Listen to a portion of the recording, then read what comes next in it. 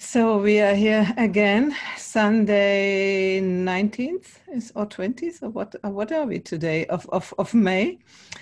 And no, I think 19th of May 2019. We are the integral chat.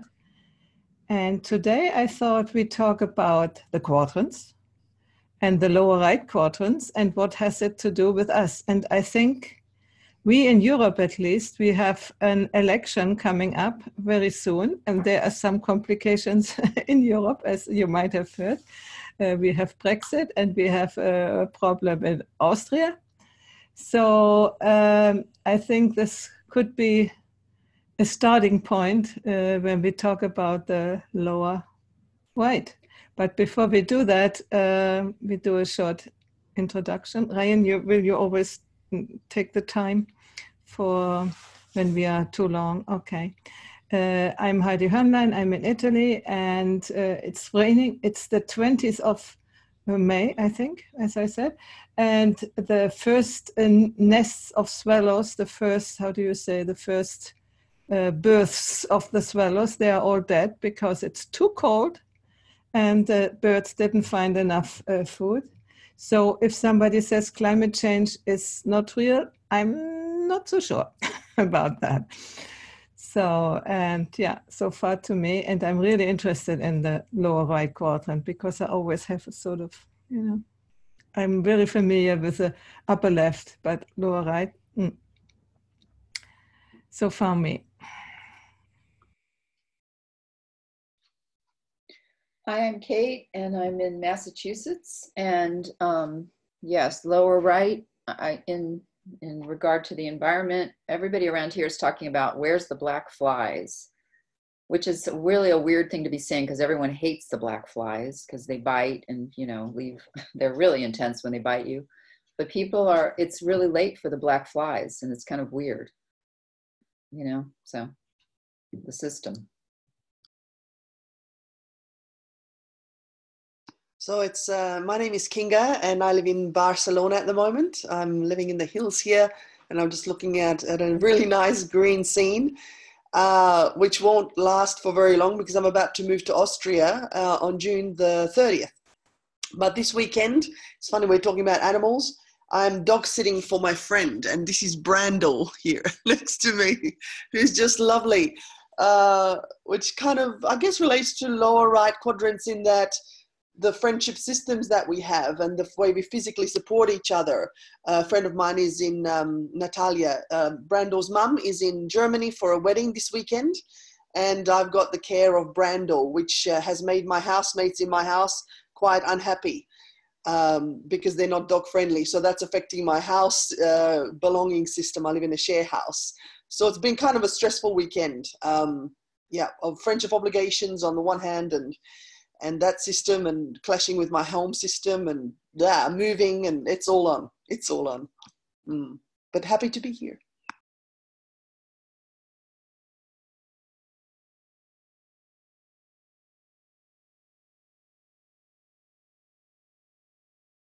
Hello.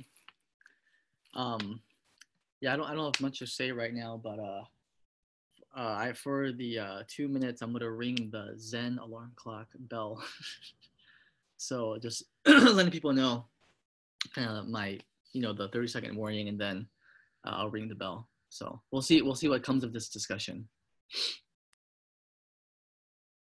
I'm Paul. I'm in England. I'm looking forward to this discussion. I feel like I sort of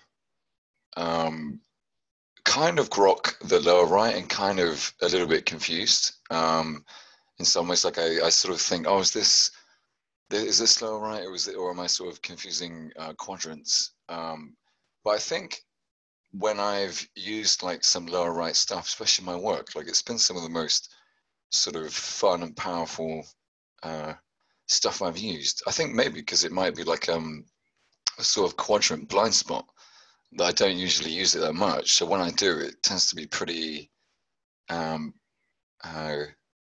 powerful. So looking forward to it. Thank you. You are naming it, Paul. Sometimes we get confused. I get confused, and I don't really know. Is it now, which quadrant is it? And so it is sort of an exercise also to decide in what quadrants we are locating what we are talking about. And sometimes it seems that at the same time they are in different quadrants, the things. Depends how we look at that. I found now interesting, Kinga, that you talk about the family system and about the house system, you know, where you're living. And I had never thought about that. I always thought it's organizations, you know, and governments and things like that. But you are right. It's systems in all aspects, and then the family system has an impact on you, on your system as a person, which then we call upper left, no? But it can be confusing, yeah. Okay, who wants to start and share something?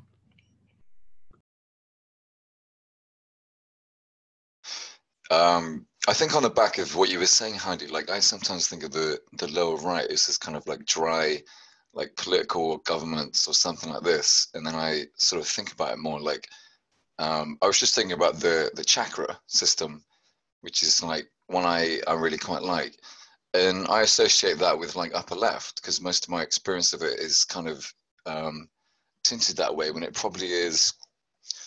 I don't know. I guess is it a lower right? I kind of think of it because anything I think of as system kind of tends to be. But as well, like some of the most profound experiences I've had in lower right, it's almost like I don't know, like kind of scientific mysticism, like looking at the, as Ken would say, the great chain of being kind of thing, like looking at like galaxies or nature or the human body and seeing like how complex it is. And it's sort of I don't know. I guess like it's a more exciting experience of the lower right than my initial thoughts, which tends to be like more kind of dry and sort of maybe because governments and this kind of stuff I tend to think as not having the lower left or upper left, even though it does. But it's sort of I guess I just find it really interesting when the lower right or any of these quadrants are put in like context, like seeing the way that they interact with the other quadrants sort of seems more exciting to me. That's interesting. I respond to you, Paul, because you said experiencing, and I'm asking, yes, you say the chakra system is a system, but when you are experiencing a system, that you do probably on the upper left, while the system itself is down there. So it's sort of the same thing at the same time. Kate? I kind of disagree about the chakra system because I think the lower right is objective, that you can actually see things you can actually see. I mean, I guess people could see the chakra system if you can see auras and all that, but the chakra system seems to be an interior experience, and maybe in the upper right to me, some kind of lines.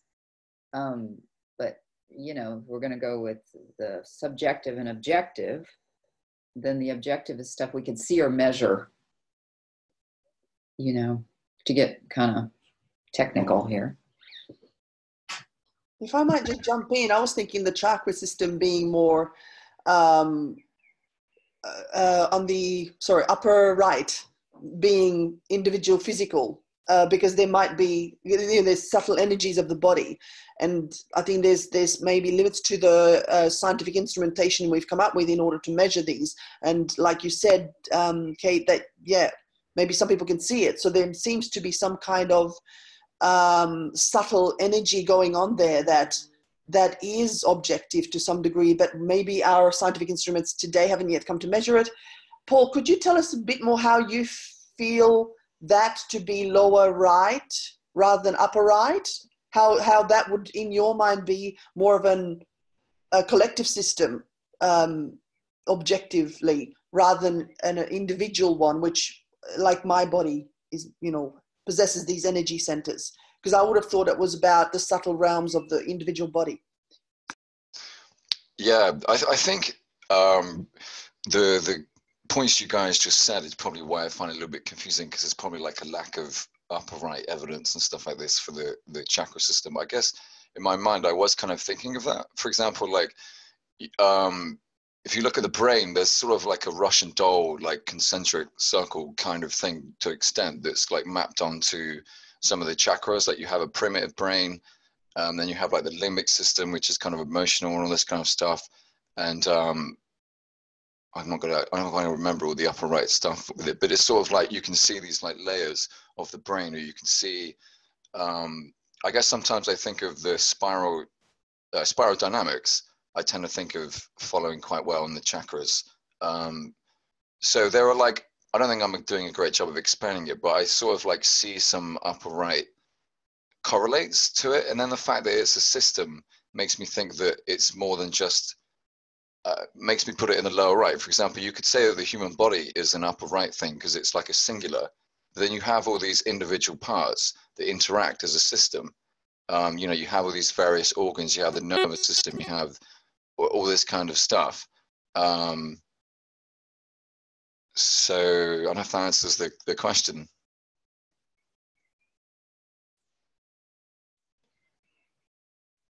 I think we got muddled up a little bit because we used chakra system. The word system has induced us to think that's on the lower right. So maybe this created the confusion, and I don't know, maybe we go to some other example of the lower right instead of talking about the chakras, because that was not the topic.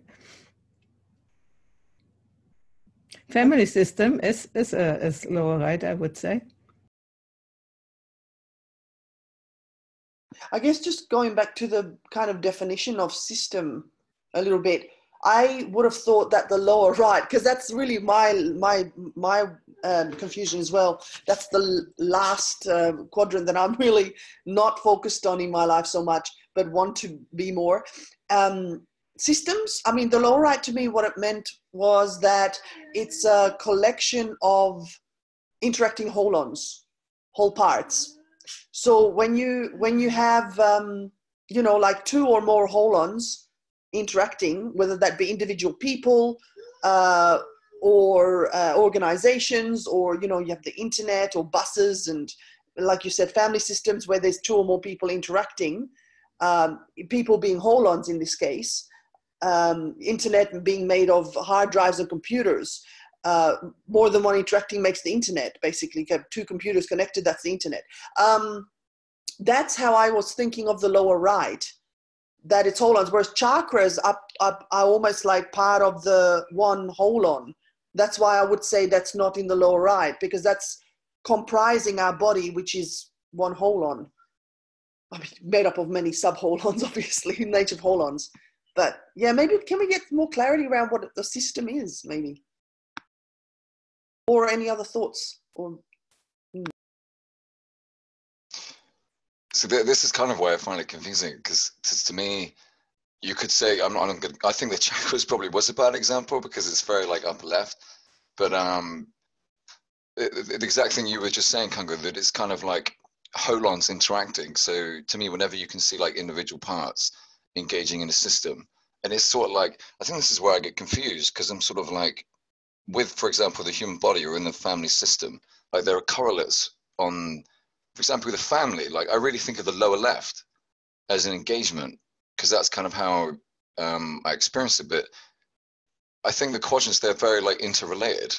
So I think, I don't know if everybody else experiences this, but this is why I find for some reason the lower right like a little bit confusing, because I can separate them more easily in some spheres, and then when they're in areas that are more like for example the family system, I associate more with the lower left. I find it a little bit more like confusing to make it like purely lower right or something.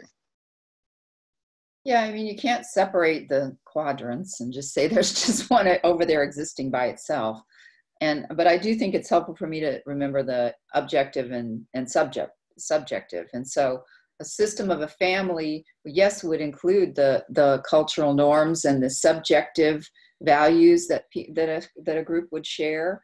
You know, the friends, you probably have some shared values, but when you're just looking at two people interacting and you see two people, that's a system, just the objective viewpoint of it. or mother, father, you know, son, daughter, brother, sister. You can say that's a system, you know, but then how they're, what they develop would go into the, you know, behaviors. That's my understanding of it, at least. So it's, you know, like when they're looking at systems theory, of course, it's not saying that there's no people involved or cultures involved or behaviors involved. It's like trying to work with, in a way, integral theory, the quadrants, all that stuff, that's a system because we can look at it, we can analyze it, you know, we can look at the lines. I don't think you can also look at lower right without looking at the lines of development and the levels of development and then seeing how it's going to impact things in that. So Kate, you said, yeah, you see the system of the family and then the behavior. Well, the behavior is upright, isn't it, of every person? And then the feeling of being a family, the connection, that's the lower left, no? And how I feel in the family and towards my brother, towards my mother, or what I'm experiencing in the family, that's the upper left. But right, the the system, whole thing of it together is a system that includes these parts, like you were saying, the holons. mm-hmm. But it's not, you know, so it's, you're differentiating the system from the individual parts. Yeah. And the system, when you talk about the family, includes all the previous ancestors and so on. So the constellation work is working exactly on that, you know, on the family system, extended family system. So it's working on the lower right, despite it is working with emotions and with culture and so on at the same time, you know. Yeah. So Ryan, you are in politics. Tell us a little bit about political system and how they how they mirror in the other quadrants. Yeah, excuse me. So, so just cover some of the basics. So Ken Wilber says that the lower left is cultural and the lower right is social, right? So cultural is the values and subjective aspects of a collective that you can't see under a microscope or necessarily measure.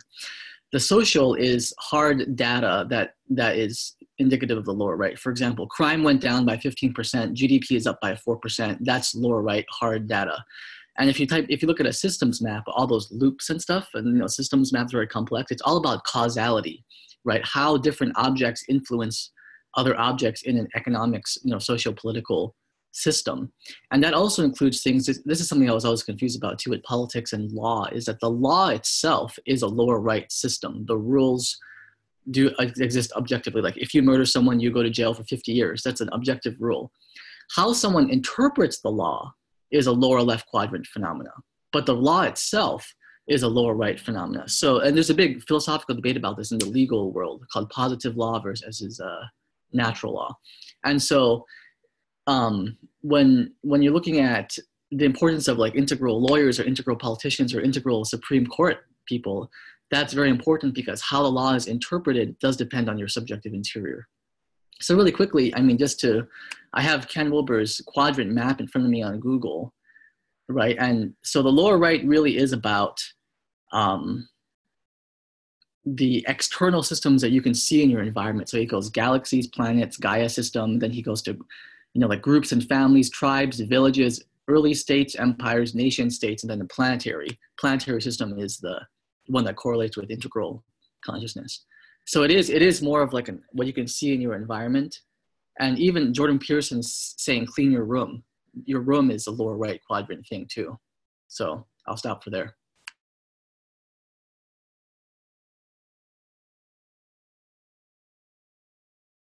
The room is the lower right, but then the actual doing the cleaning of the room would be upper left, upper right, right? Behavior. But I think one thing that can be fun to think about is if your room is completely dirty and disgusting, right? So you have clothes all over the floor, the dishes are not done. I'm looking at my room right now. It smells terrible, right? These are all lower right quadrant things. How would that affect your internal state? How would you feel if you lived in a crap, you know, like a shithole every day, a pigsty? And that's one way we can think about how the environment affects our interiors.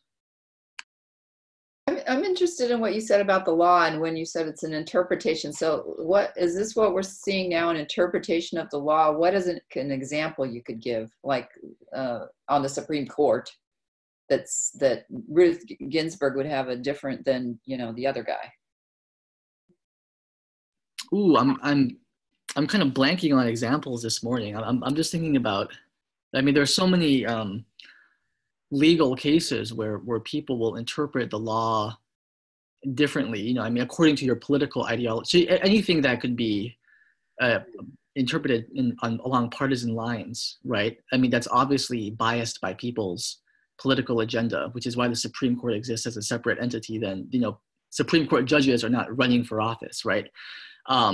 Because you don't want to contaminate objective interpretation with your political ideology or political partisanship.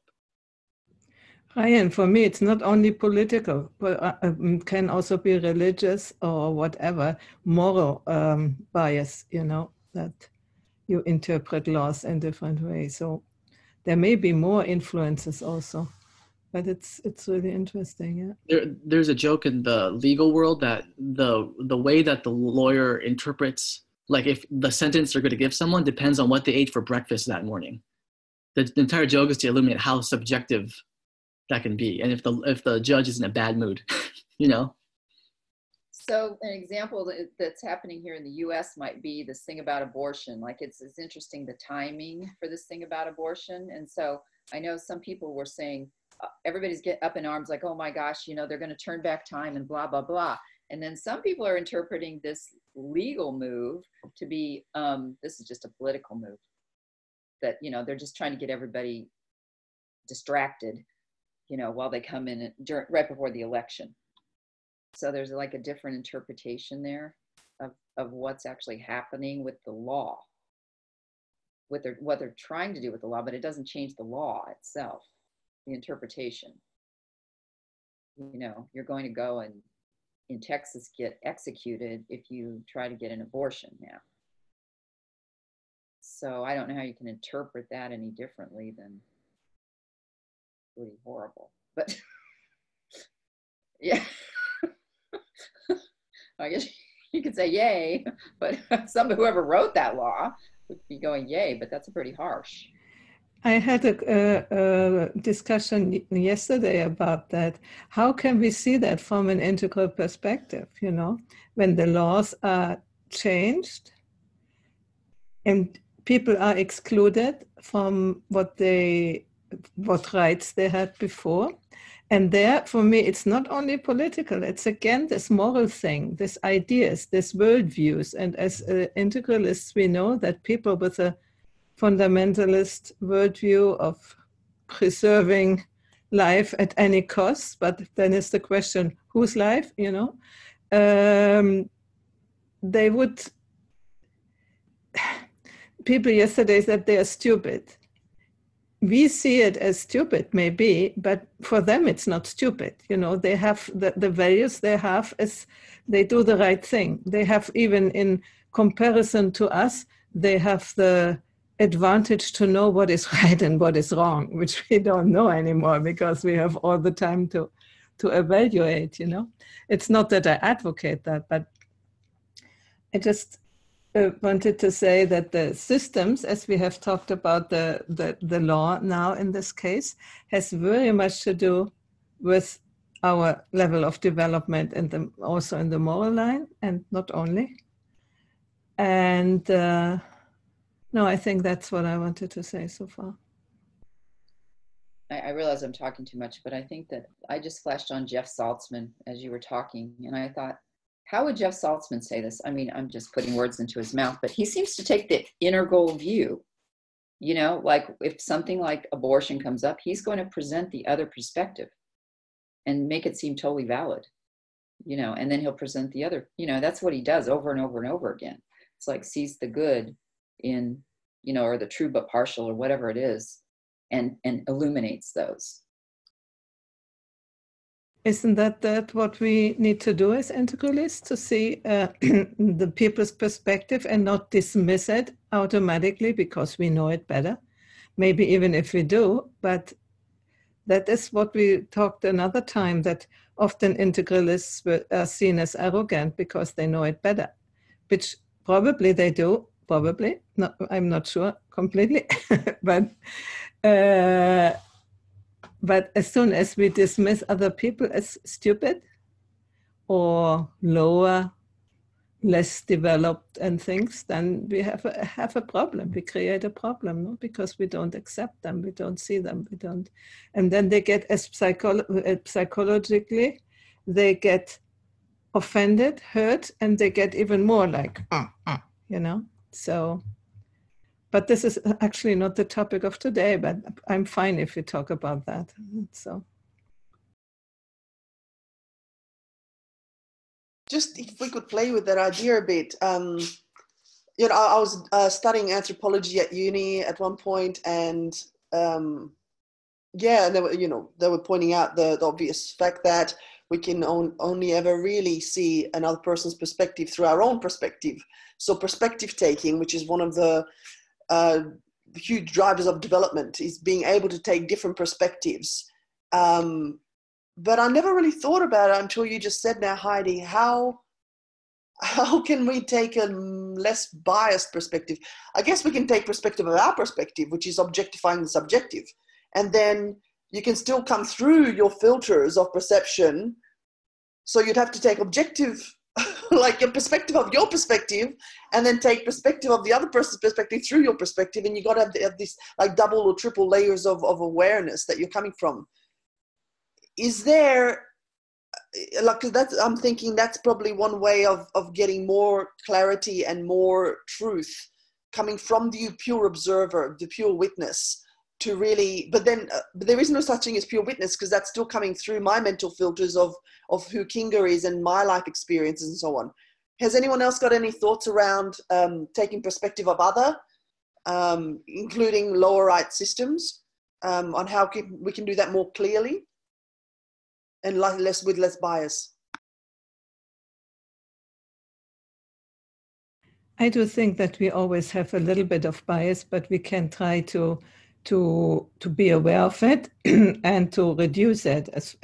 And by taking ever more perspectives, I think the biases get less and less, because you can hold the perspectives. You don't have to decide that is right and that is wrong, what I said before. But you can say, okay, there are three things which seem to contradict, but they're okay, all three of them, you know, and somehow live with that. That's, for me, it's in my personal view, is integral consciousness, you know. And just as an example, I learned it by interpreting dreams. For many years, I wrote down the dreams, and then I did the interpretation. And I thought, I can think this means that. I can also think it means that or that. And at the end, I said, okay, probably it means all of that. And so, you know, I didn't need to decide, but kept the possibility open that it means this lot of things, maybe at the same time, maybe not, you know, that I don't need to know everything 100% and hold the perspectives at the same time.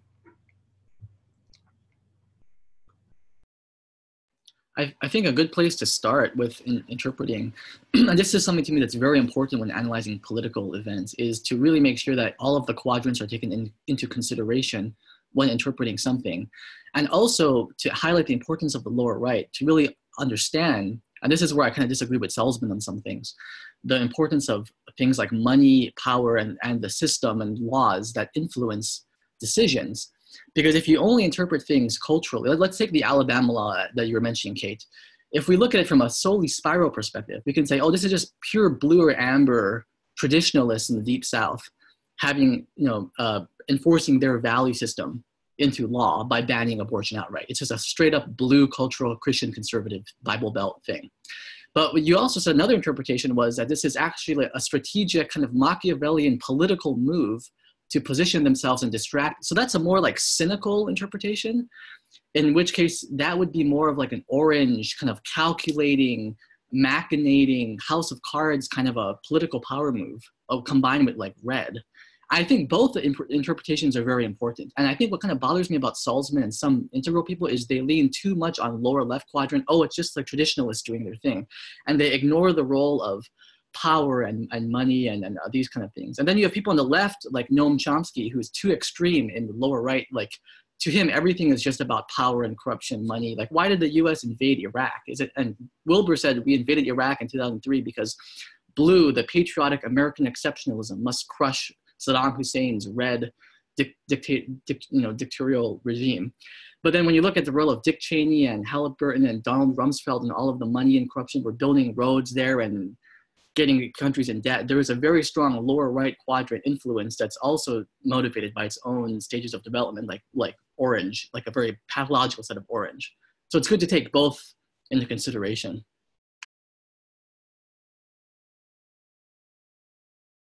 And not to forget the upper left and upper right too. You know, I wasn't particularly talking about Jeff saying, oh, those are all blue meme. I was talking about him when he does more of an empathic move. Like saying, for example, in Alabama, people are scared and they really just value life. And we all value life, right? It's more of like an NVC move or something.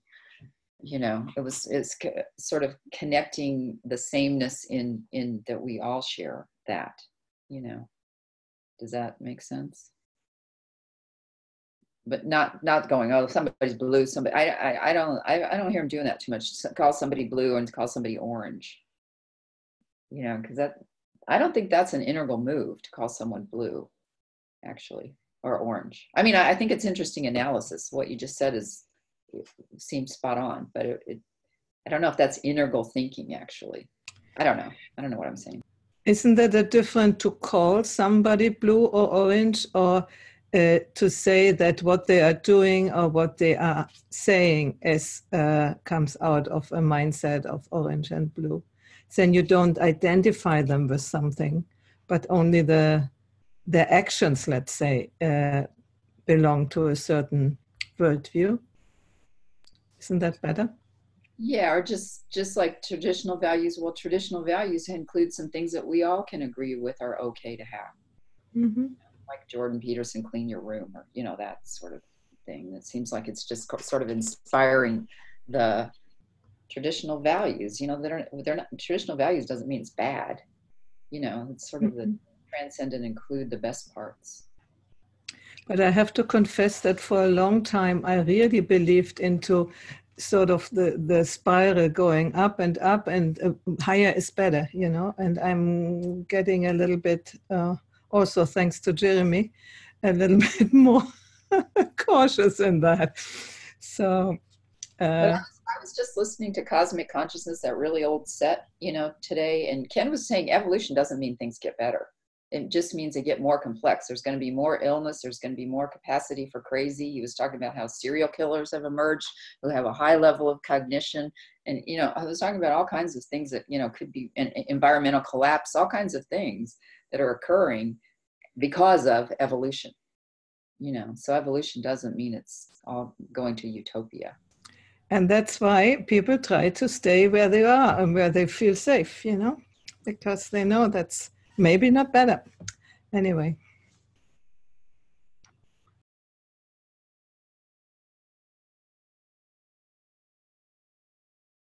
Yeah, Kate, I understand what you're saying about Jeff Salzman's kind of empathic move, but I didn't hear what Salzman was. I didn't hear that talk that or you know, that episode where he talked about this. But from what I heard from you, it doesn't sound like he included the lower right quadrant in his analysis. Did he? Oh, I wasn't saying he even did this. I was just saying it reminded me of what I see him do a lot with different issues that come up.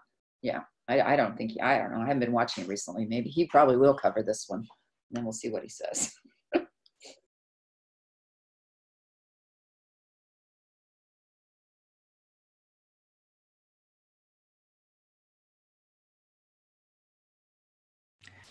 As that point, I would like to do as an exercise again this thing with clean your room and get it to the different quadrants. So you said, Kate, the room is a system. It's the system of your order or disorder or whatever. So it would be the room itself is the lower right. how do we? The mess in the room, the whole The, mess in the room. Yeah. okay, the mess in the room is the lower right. So why is the mess in the room? Because of the upper left or of the lower left, or just try to get it through and let's see. The upper left, maybe you're too tired or too, you're feeling confused or depressed, and then upper right, you just don't bother to clean, you just decide to sleep instead of get up and clean your room. Or you don't have a system of order. So the system would be on the lower right. You don't understand systems, so you cannot develop a system. That's a question I had. Like, I've been rolling it around in my head. I find it confusing. Like, Kate, you said that integral itself is a system, which or is maybe a lower right thing, which I agree with. But I also find it like confusing because of the fact that it touches on the other ones. Like, Heidi, you were talking about like bringing it back home, and I often think of, I have a sort of store day where I'm organized. Like, I have a set bunch of stuff that I do that kind of crosses over into the different quadrants. Like, one of the things I actually do is to remind myself to think of the way I run my store in the 4 quadrants. And I'm like, is that a lower right practice, or am I confused? Like, is it something else? And yeah, it just confuses me, the lower right thing, like really trying to define it. Like, what makes, I was thinking the thing that makes, for example, a room a lower right problem as opposed to like a book that's out of place is the fact that presumably in the room there's more than one thing. Like, there's a bunch of stuff. It's the sort of plural way that they're connected.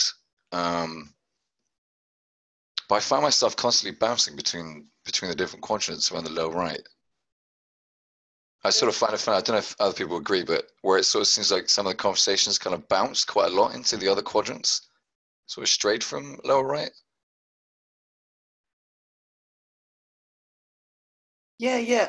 I tend to agree with you, Paul. It's almost like the more you start to describe it, the more it's starting to sound like a Zen koan, like the idea that, what's the sound of one hand clapping, or if a tree falls in a forest and no one's there to hear it, no objective other to witness it, it doesn't really make a sound. It starts to become really absurd. But going back to what Kate said, is pointing out the obvious of the definition of the lower right, which I keep now coming back to reminding myself, is the objective collective.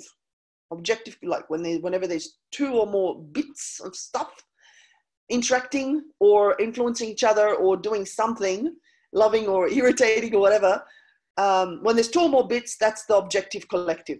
Yeah, so I like those 2 words, going back to Ken Wilber's original.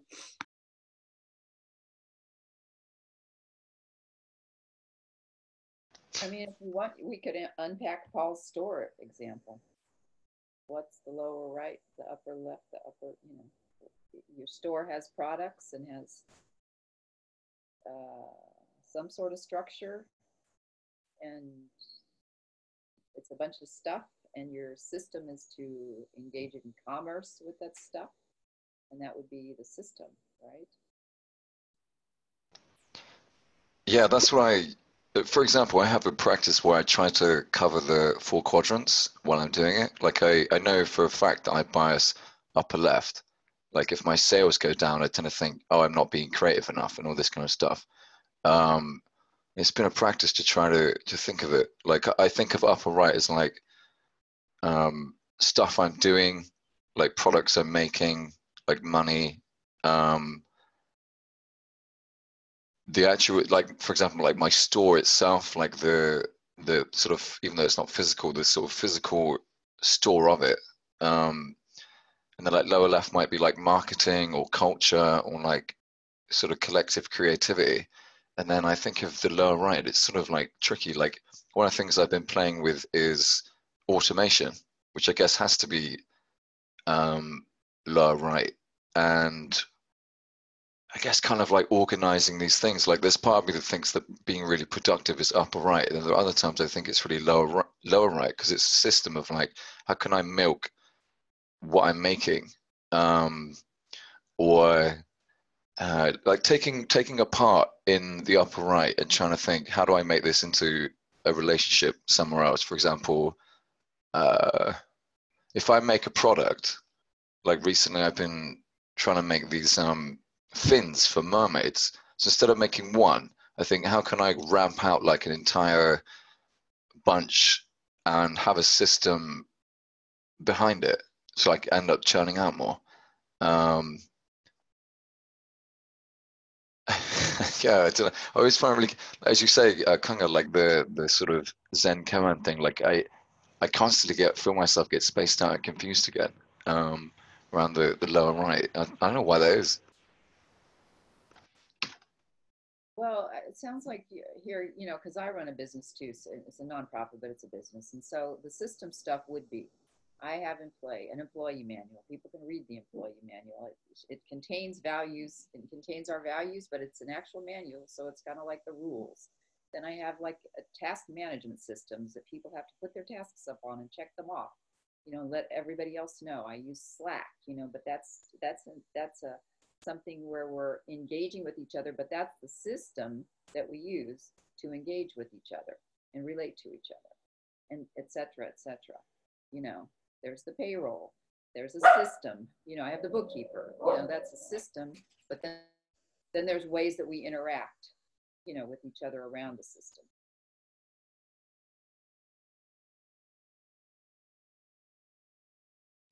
Does that make sense? That's would be lower right, Paul? But also quickly, just the way we interact is also a system. Our individual behavior is our, you know, upper right, but the way we interact and the way those behaviors influence each other, that's also a system, because it's objective collectives coming together doing stuff. No? Would that mean that when you talk to me and I always get angry, that is the system of our interaction? That's a system dynamic, I think. It's not the system itself, but it's how it is expressed. I mean, it's a system. Yeah, if it's always, you know, that dynamic, then that would be, in family systems dynamic, that would be create a system dynamic of interaction.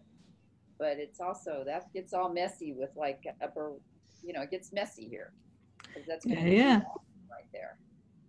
That's exactly what I felt so for such a long time. You think when you read the Ken Wilber, you think it's really clear, no? And then you come to these moments and think, oh, maybe not so clear.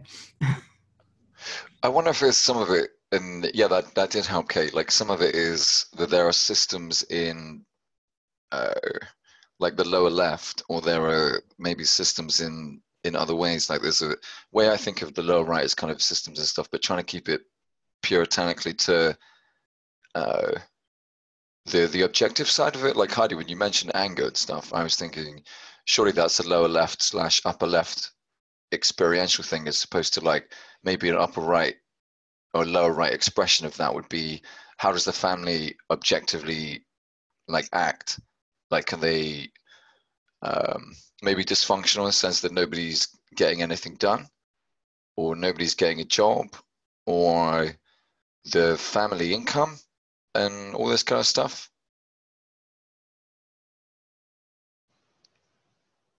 I think when I'm angry, then for me it's the upper left.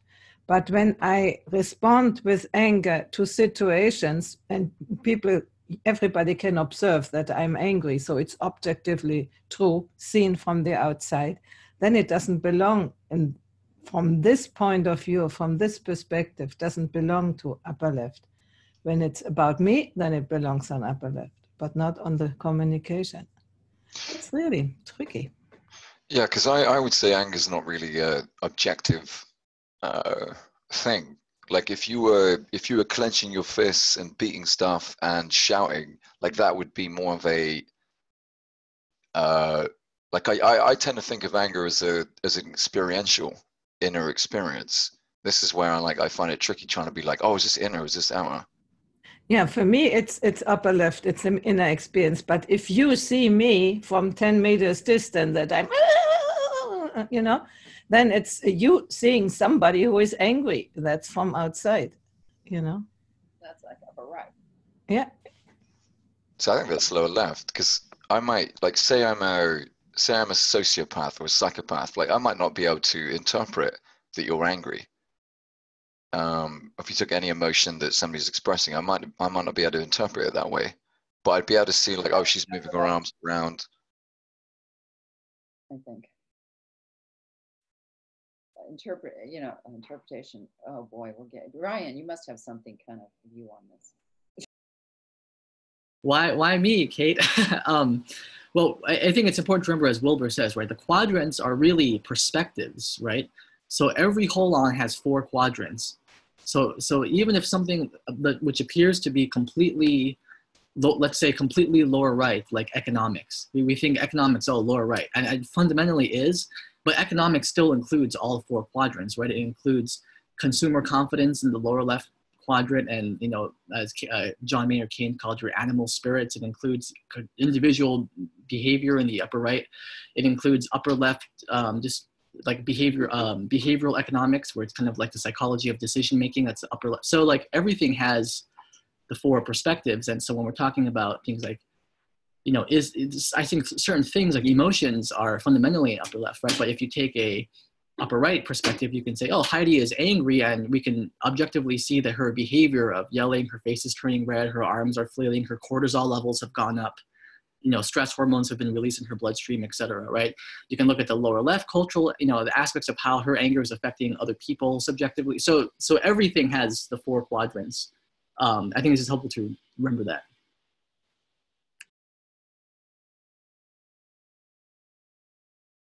And I think that's exactly the point of the confusion which we have.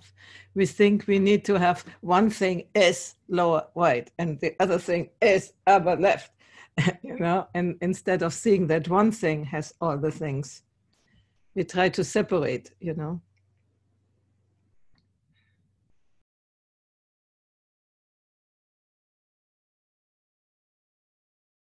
And I think in an ideal world is one in which all of the quadrants are taken into consideration. You know, I remember when I was, you know, this is a personal story. When I was 17, I was reading Wilbur and meditating 8 hours a day, and had kind of a bipolar breakdown. Well, I guess that's what happens if you're 17 and reading Wilbur and meditating 8 hours a day. And I went to a psychiatrist who was ostensibly a spiritual or alternative kind of psychiatrist. And I was diagnosed with bipolar and given medications, and everything was reduced to upper right quadrant. My parents were telling me that I was born with a condition where something is wrong with my brain, and that my brain chemicals are out of whack, which was all objectively true in terms of being measurable. I was put on drugs and felt pretty bad for about 6 months. And all of my interiors were ignored. And, but in my heart and soul, I knew that I could get through this. So I went cold turkey off of the medication, just meditated my way, white knuckled my way through it. And I was fine about a year. So I think that, you know, that situation would have been handled better by the psychiatrist if my interiors and my spiritual experience and existential crisis that I was experiencing was taken into consideration and dealt with on that level concurrently, right, simultaneously with upper right and looking at lower right, you know, what kind of family or system or community I'm in, and lower left cultural dynamics that I'm in. And if all of those are taken into consideration, you can have a lot more holistic approach to solving problems.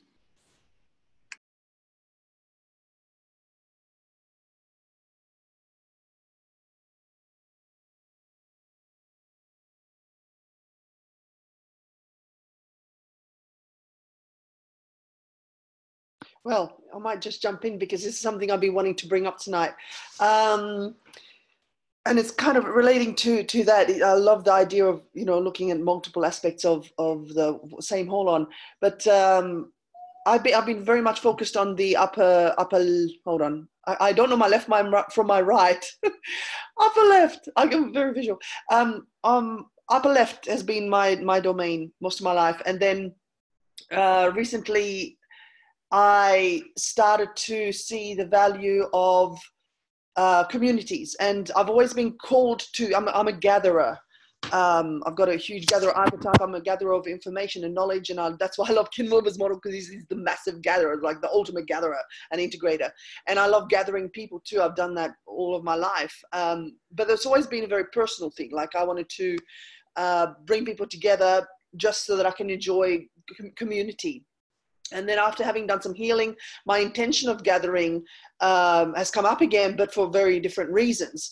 And this time it's not so much for my personal satisfaction of seeing these beautiful communities, but much more so out of almost like a passionate calling for creating communities, because I can almost see like that's the next evolutionary step that almost developmentally wants to happen for people. We've become so individualistic that we want to snap back, and I think it's hugely important also for us taking the next step, just in terms of societal structures and systems that we exist within. This all came out of a question that we asked in a philosophy group I belong to called Socratic Cafe. And one night we were discussing the question, what's one small change you can make in the world that would make the biggest difference? And for me, I think, you could say, if everyone had a loving heart, and if you got rid of money and all these kind of different things. And for me, I'm thinking what I'm really called to do, and the one that I can conceive of, is to do with bringing people together into collectives. And if people can start to really get a sense of their power as collectives, a lot of the systems that we're living within that are perhaps not as effective for the environment and not sustainable. And I'm thinking big corporations and the monetary systems and politics and the puppet masters behind the chains and all that. If we as consumers, for instance, really had a sense of our collective, if that lower right was strengthened, then we could recreate and make huge changes. So that's something that I'm really passionate about, is bringing people together for that reason, because having strong lower right systems of people together that are, they need to be awakened, or perhaps the system itself will serve to awaken them, which is the upper left, is just so conducive to recreating the world that we need to recreate in such urgent ways. So my calling is to create systems that bring people together that way. Can you give an example of how you envision doing this, or how you're doing this, and how you're creating these communities? Yeah. So I have started coaching,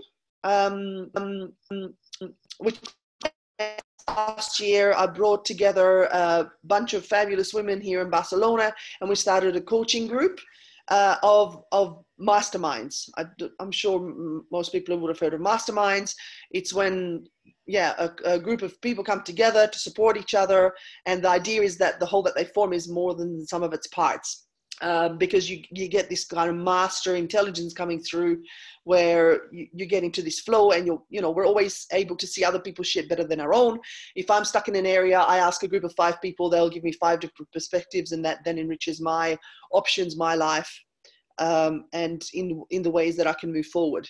So masterminds is a way that I can really see this coming together. But this is a very new concept, so I've been doing lots of brainstorming and throwing ideas around with people to see how that can happen. But I'd love your thoughts on that, on this idea of one small change, bringing collectives together to really co-create more effective ways of living.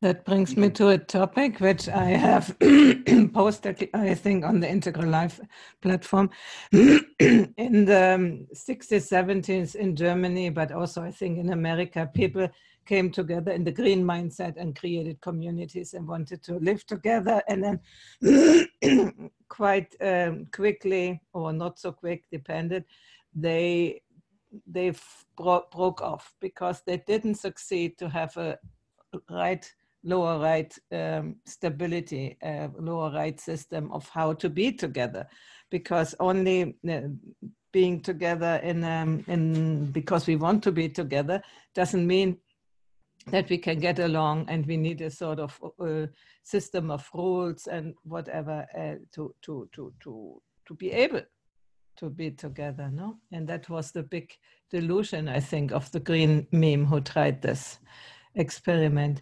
So for me personally, I would like to create here something in my house with other people. And the question is, how how do we distill rules or guidelines or things like that? Ryan gave me some indications, and I think we could talk about that. We have to reintroduce bluish rules when we want to have integral communities, no, in some way. And here we have introduced the 2-minute or 2.5-minute speaking time, which I probably have overrun. When we are a few people, is no. Oh, good. We are learning it. Huh? When we are a few people, then it's also easier to exchange anyway. But, that's what I'm thinking about, how to create a system of being together and not only want to be together.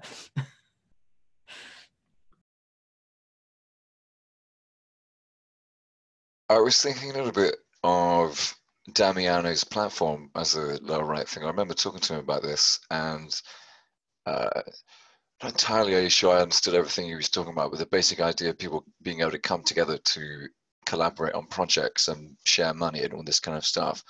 And it sort of occurred to me just how much the lower right can really impact the lower left. I remember saying this at the time, like making an integral version of the internet would be pretty impactful. Like if you take, for example, like Twitter, so they have this limitation that you can only do however many words that it is, like 144 or whatever.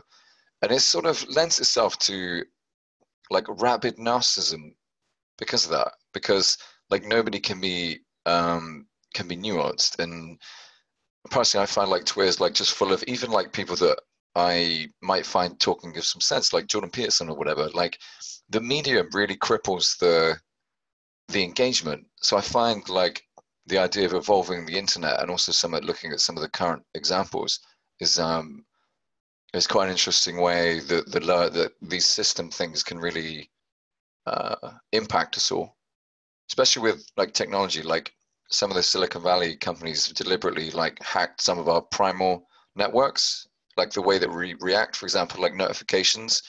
They're in like basically big red because it signals in our brains like, oh, this is really important, or this is like dangerous, or something like this. And you can kind of see that the way that they've engineered the technology and how people find them addictive, and screen culture and all this kind of stuff.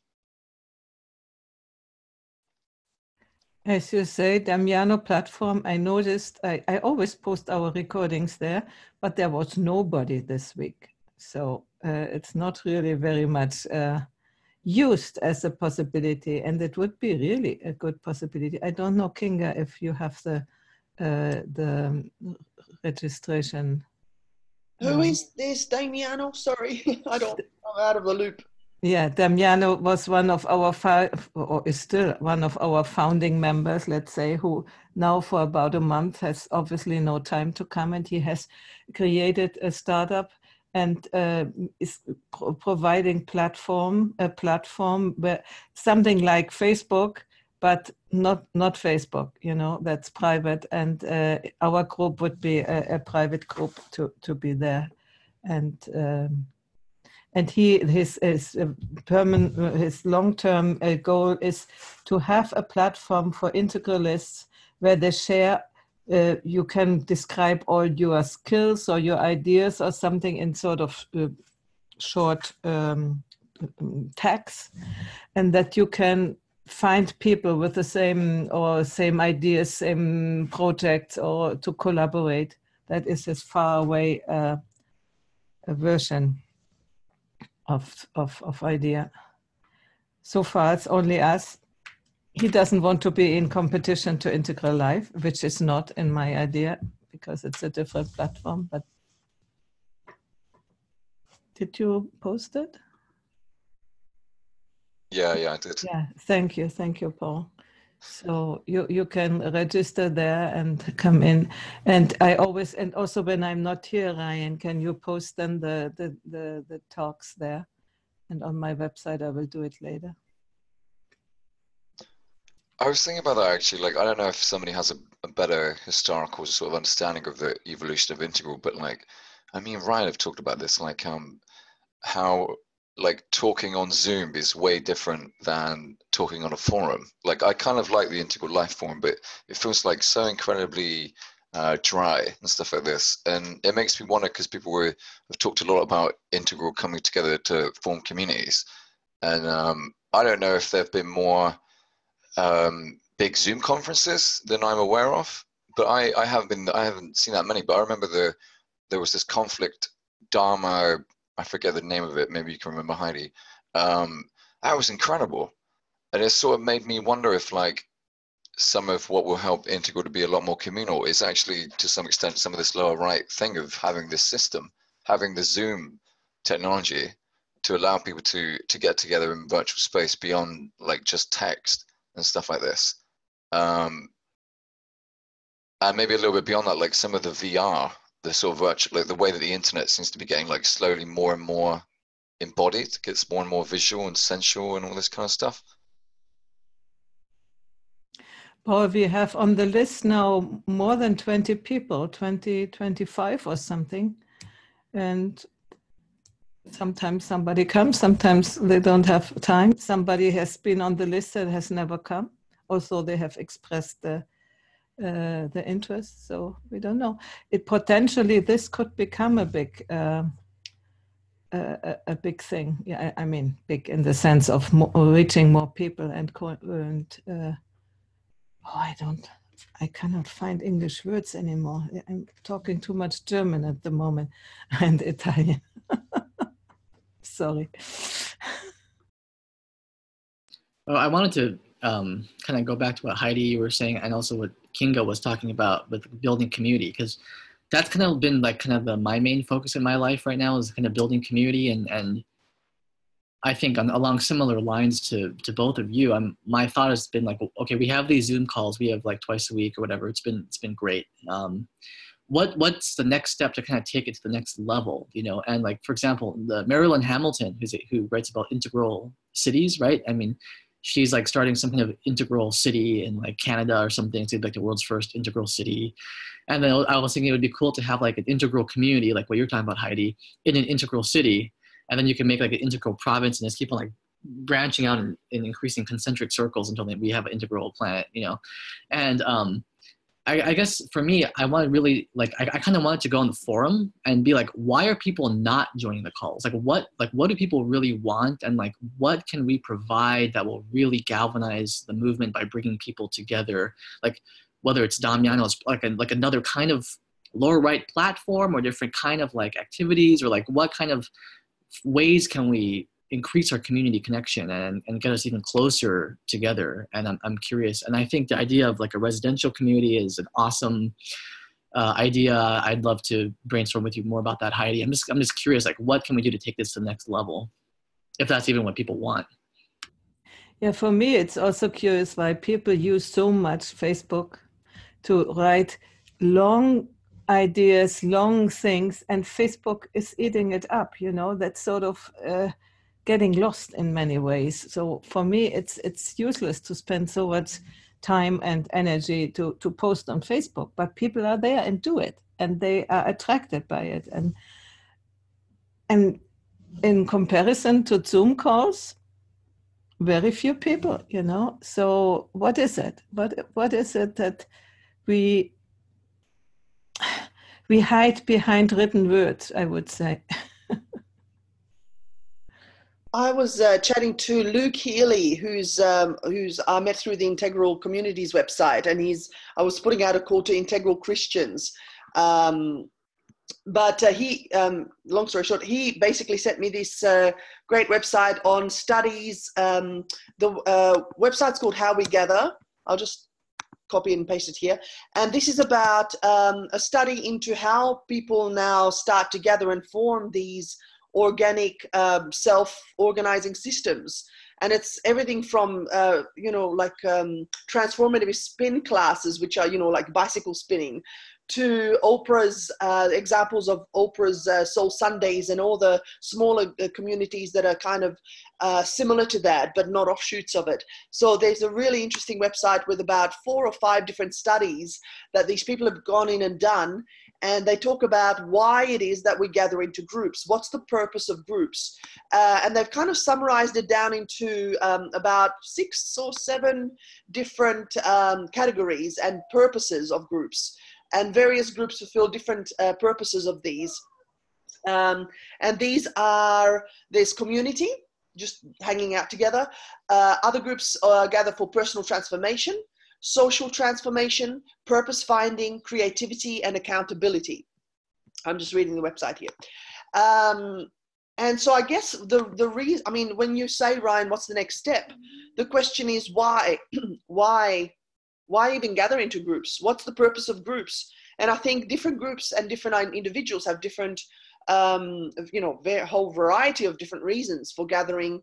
In terms of looking at the upper left quadrant, I'm thinking, how does a group fill your personal needs, whether that be physical, like housing, Heidi. I'm aware that you wanted to, have an intentional community living together, which is fabulous. And I really hope that I can come and visit you one day in Italy for that. So why do we gather, I think is more essential. It's not what's the next step, because I think in that, how does that say? Is it like the purpose, determines the function, or the form is determined by the function. The function of the group, the why, is more essential to me, and then the how we gather, the form that takes is kind of secondary. What are your thoughts around that?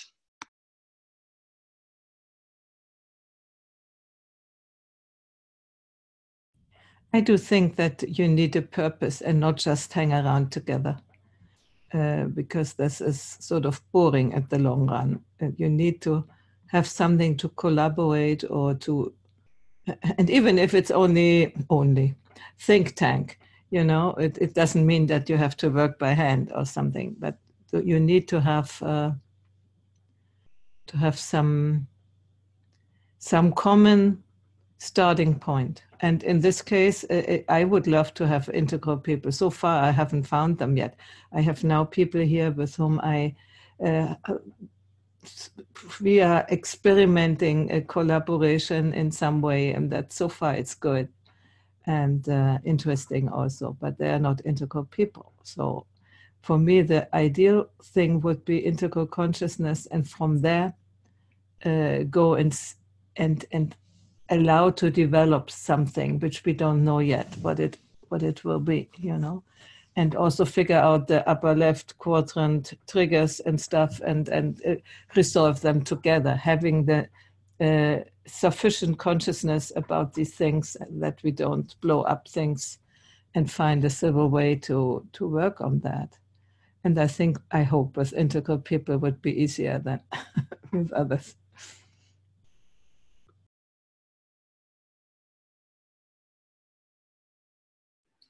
I've also been wondering about, I mean, for me, I was thinking about why do I do these meetings? And the real answer is just because it brings me a lot of joy, and it's just fun to have people come together. Even if I don't speak, even if I'm just taking the time the whole time, it's still a joy to watch people enjoying each other and enjoying the community. And although it's nice to participate too once in a while, but something really big for me would be like community service, and like having like, I really like community service and the idea of like integral people, or just anyone in general, really coming together just to try to help the community or help the world, make the world a better place. And, if I don't know if Kate, if you're a nonprofit that takes volunteers or whatever, but I would probably be volunteering with you if I lived, where you live. And something that would really excite me about is some kind of a collective project. Paul and I talk about this all the time, and Paul, you could probably say more about this after I'm done, but just coming together to do some kind of collaborative project in which we really feel like we're making an impact in the world. And that was part of the idea of Crossfire. It was a way to model to the world how to have a healthy, civil, compassionate debate, right? And so it would only be for our own enrichment. It has a larger purpose beyond us. That our coming together as integral people ripples out into larger society. So I don't know what that'll look like specifically, but if we could collaborate on some kind of project or something, so I don't know what it would be. That my idea was always the political party, but something where we could, be force multipliers for each other. Well, I've been building communities for probably 25 years, and our organization has actually started as a network to build communities around prison work. And we've had various configurations on different platforms, Ning, and, you know, back in the day, the Well, and all these kind of Zods, and way back, you know, there were these kind of play things before Facebook. Second Life, we had a group in there. We did the avatar thing for a little while, and some people will come together in sort of in person like that, and have really fabulous discussions. But then, and now it's evolved, you know, to the point where I have another one. It's on Mighty Networks. It's the reinvention of Ning. And every day, like at least 5 or 10 people join it. And they're so excited to be part of a community doing this thing together. And everyone's out doing the work on their own in parts all over the country and world. So it is this kind of loose network, and then they'll come together with their questions. But it's not kind of as in-depth as, per se, these Zoom groups that we get into things, you know. I do run Zoom groups, and people, oh my gosh, I'm so excited to come to the Zoom group. I really want to do it. But then, of course, they don't have time to do it. So I have like 5 or 6 people, loyal people that come every week, and they really get a lot out of the Zoom group. We do have this thing that there's always a community developed around our year-long training. You know, for example, like that Dharma in Conflict. Now, a lot of people came to that and people really engaged, but I don't think it developed any community after that. Nothing happened. I didn't particularly meet anybody. You know, people I met were like Heidi, and I already met her. You know, here we are. But it was like this thing that we do with these year-long trainings. And what really shifted those was that we do them online. We did them online for a long time, and then we changed it. We changed the model. I said, let's go backwards. Let's have people come together first for a week. And then they'll go do the online piece, and they'll do the Zoom groups. And then at the end, they'll come together in person. And that really shifted the thing.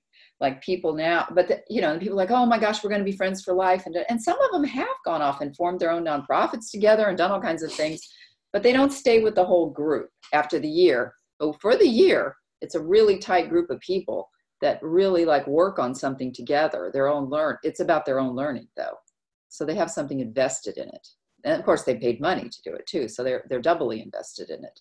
So it seems like people need something to invest in, and then they have to actually invest in it, you know, and then they'll stick with it, I think, except for people like, you know, like I'm kind of like a fanatic about integral. So I feel like, so of course I'll go to anything, you know, has to do with integral. So, you know, it's like that.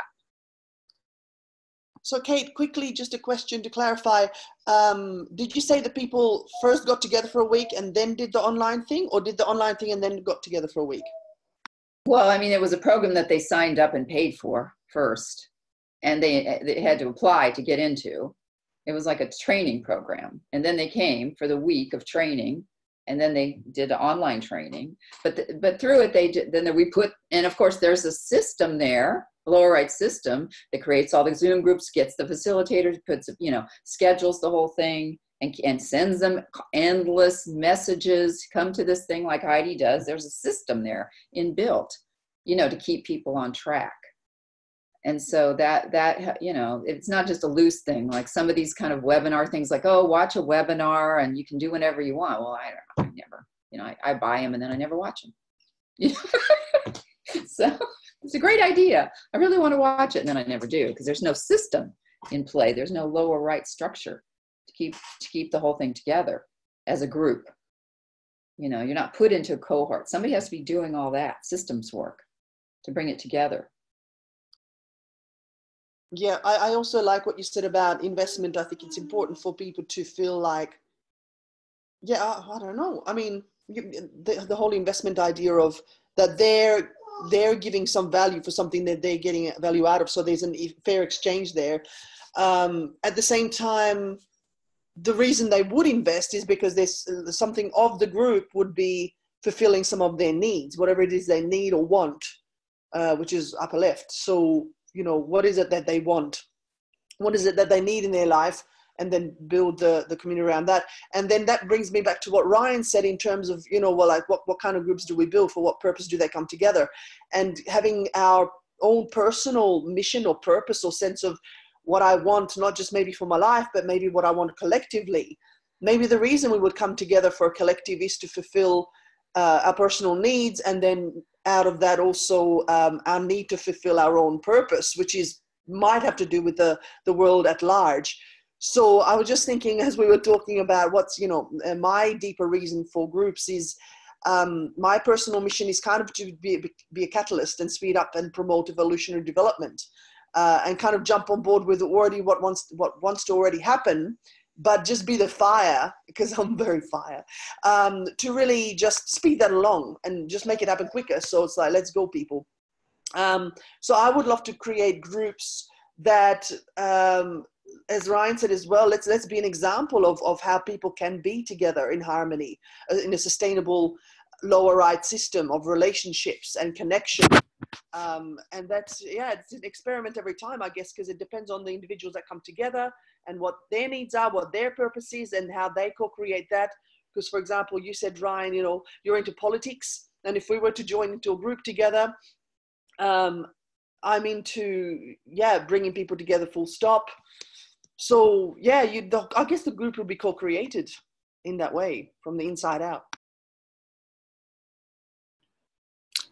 I would have to say here also, I can see why Damiano's website is not a success, because I think it's just that everybody that's per se in Integral already has something that they're really interested in, and they have to give a lot of attention to it, and just making Integral, if Integral is your passion in life, that would be great.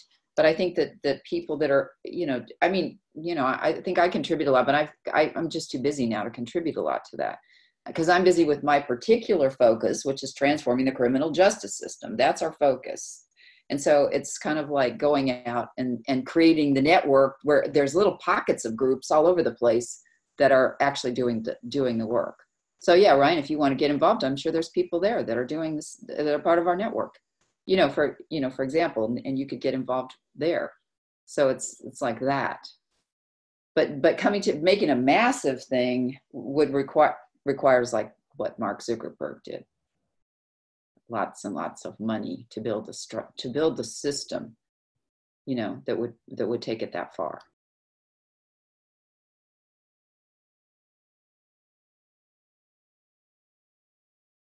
So we sort of circled around the lower right quadrant in quite a delightful way. I really like our conversations. It's for me the same thing. All the work I'm doing, it's nothing paid, it's all because I like to get to know new people, new ideas, because otherwise if you don't have people around to talk with, you have to find the people to talk with. And this is a way to do that. And also the shows, which I'm still doing. So I'm really glad that you were here. As I said, I will still be on the Crossfire on Thursday, and next Sunday at this time, I will be in the train. And then the airplane to South Africa goes at 10 o'clock in the evening. And then I will be in South Africa for the Integral African Tour, and then the Integral African Conference. And then I will tell you how that was. It will be a good experience, I'm sure.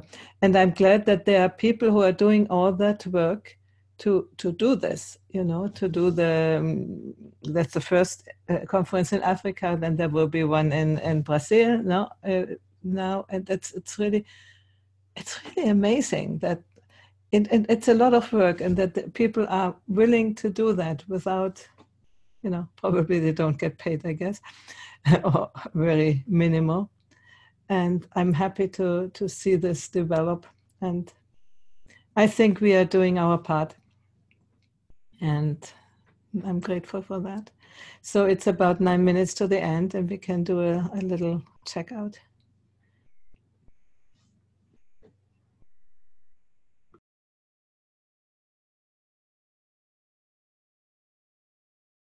Well, I'll just start off here. Yeah, thank you. This was really nice, and I really like the turn towards community and talking about community. This is something that's been coming up for me. I was talking to Paul about this, is that we really like to get to know people on a more personal level too. We have this integral connection, and we talk a lot about integral topics, but I don't really know any of you very well, except for Paul, because we talk all the time. But and Heidi, we talked a little bit on my interview with you, but I still don't really know a lot about like, what is your favorite dessert? You know, like what's on your bucket list? Like, what are your dreams and what do you want to accomplish in your life? Or like, you know, just where did you grow up? Like, I kind of want to know people on a more personal level. And in some ways it's even more special having the integral connection and starting with that theoretical thing. And then when we do get to the more personal, to me, it's more enriching and fulfilling. And for me, that's kind of one of the next steps I'd like to try to introduce, or even make a new call where it's just more like, I just want to get to know all of us on a more intimate level. And, you know, not even necessarily informed by integral theory all the time. Just like, yeah, just getting to know each other more. So we'll see how that unfolds. Thank you. Yeah, I like that idea, Ryan. And, you know, maybe we could do a call and you could bring your baby goats because they're so cute. I call it evidence of third tier. Yeah. And also, I'll email you about the Zoom link and etc. about how to carry this on while Heidi's on her adventures. This is a great call, everyone. Thank you. I found this to be the most confusing call I've ever been on, which I think is a sign that, like, I feel like I'm really weak on the lower right. So even to talk about it just inherently confuses me. But I sort of feel like I kind of touched enough based on what other people were saying and also some of my own stuff to see that it's really valuable. And maybe some things that I was doing that were lower right. Like I was thinking about Kunga, the link you sent about knowing the purpose of why people come together. I was thinking about me and Ryan talking. We had like lots of conversations about the ways we might talk, or like, oh, what do we like about this week? What do we not? And all this kind of stuff. And thinking of that to some extent in ways of like a system. Like how do you practically actually form a community? And I was thinking a little bit like Kate, you were saying about Damiano, like part of the reason why it might not work is because people have their own passions and all this kind of stuff. Like there's a certain degree of irony that the person that's been around least is Damiano because he's off doing his business and all this kind of stuff. But like, I sort of see a window in that of like, it's interesting to me why a community does and doesn't work. Like Kate, you were saying about like this consistent course thing that would like run for a year or whatever. Like when I was on the Dharma conflict call, like I thought that call was full of like really, really passionate people. Like there seemed, in my experience, to be this real hunger for people to come together, and there was a lot of really powerful conversations. So then my mind goes to like, so why is it a one-off? Like why can't people seem to self-organize? And I think some of that probably has to do with some lower right stuff, like maybe just consistency, or I don't know, just meeting regularly enough or something like this. But there's some question around that, and I think that this conversation's sort of sowed quite a few seeds in my mind about the practical ways of building community and stuff. So yeah, it was engaging as ever, really.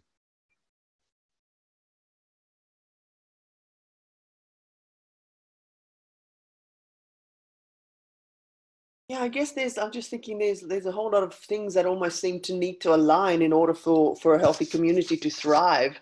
And I think one of the I don't know, this is just my perspective, the way I see it is that we don't live in a culture that really we live in a very individualistic culture. And I think we're driven by a sense of our own personal significance. I mean, you look at Facebook and some of the systems that we use, the low right, and the reasons we use them.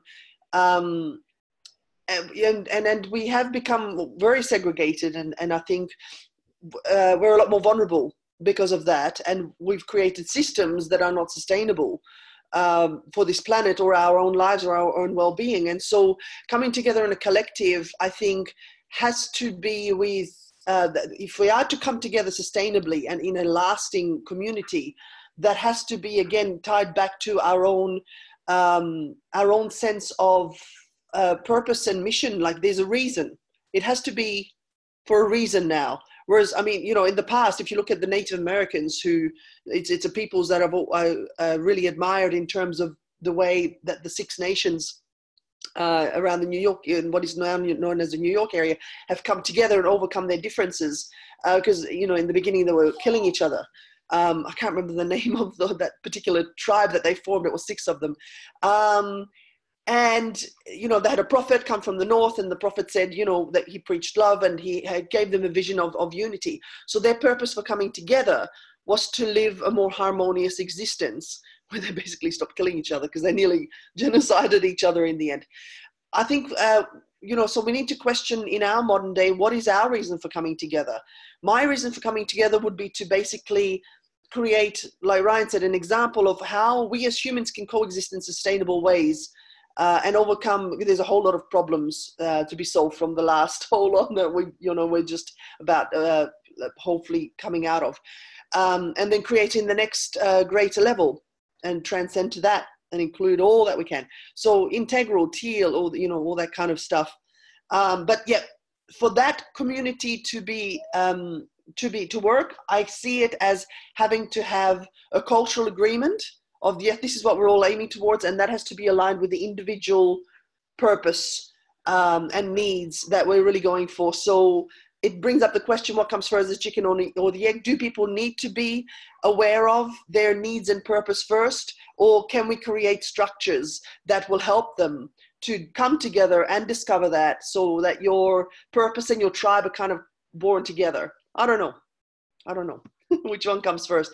I would like to think that there's a system that we can create whereby people come together in certain ways that is conducive to discovering the other two that's required, and then the individual actions and behavior of showing up every week will take care of itself.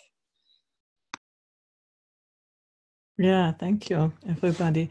Paul, I wanted to tell you for this conflict and Dharma, there was some invitations to webinars from Miles Kessler, and I participated in one when they talked with Patrick Cassidy, but it was quite a bit about Aikido. His community is very much connected with Aikido, and they are the integral dojo, so. And it was nice, I have to say. And then I have invited Dominique Cassidy, and I have had an interview with her, a conversation with her, which I streamed last week in the wisdomfactory.net. You still find it on the top, really, and then also in Conversations That Matter. And I have connected with some other people for an interview, and it might happen. So it depends also on us. Probably the Facebook page, I went there several times and it didn't work. I mean, there was nothing else coming on. That's sort of dead, but that's what it is. And what else did I want to say? Yeah, I like this call because I really like to figure out these questions, which normally we don't dare to ask integral authorities, is that a lower left? Is that orange? Is that green? Is that whatever, and we can figure it out in a very natural way without needing to be ashamed that we don't know everything right away. So I really love that for this collaboration among us. And that's what I intend to do with the Sunday calls, to explore these things by co-create and find what I find so lovely with everybody. What one says something and that evokes in me or in you another idea, and then it comes in. And it seems maybe a little bit chaotic for somebody who is listening, but in our conversation, it's not chaotic at all. And so co-creation, that's the word for me. So thank you. And I see you on the Sunday course in 4 weeks, I guess. Okay. Just a quick question. Are we not having a call then next Sunday? Yeah, but Ryan or Kate, they will take care for that. But only I'm not here, because normally I initiate it, and you need to send out the reminders, okay? Well, when Heidi's not here, we're going to have a party. We're going to be drinking beer and having a crazy time. Tequila shots. And I sent you a mosquito from there. Souvenir. Make it drunk. Yeah, okay. Thank you. Bye-bye. Thank you. Thank you. Bye. Okay, everyone. Bye. Great trip, Heidi. Bye-bye.